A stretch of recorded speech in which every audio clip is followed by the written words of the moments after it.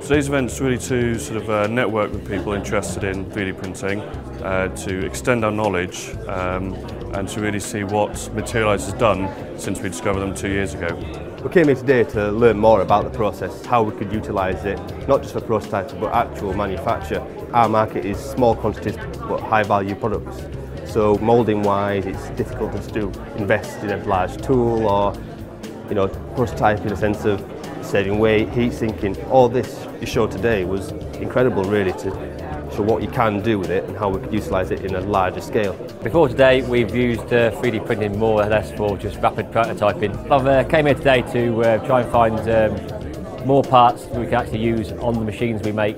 It's really, really useful to actually have the items there in front of you, the different finishes, because there's so many different finishes, so many different processes. I've got a reasonably good feeling for the processes, but it is actually just getting your hands on those things, seeing what they feel like. That's been invaluable. The biggest surprise today was the platform sizes, materials, especially with the additive coating. The one I was most impressed with was the copper coating followed by a nickel coating.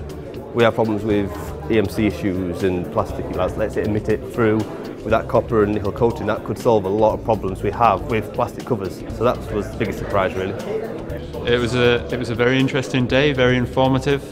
Found out a lot of the applications and all the do's and don'ts. What I learned is that you have a lot of different possibilities.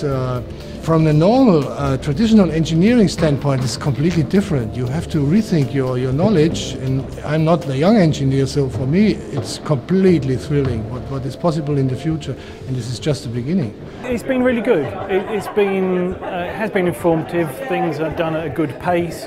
There is a great array of stuff out here to see. Very informative and just interested to see what happens later on in the day.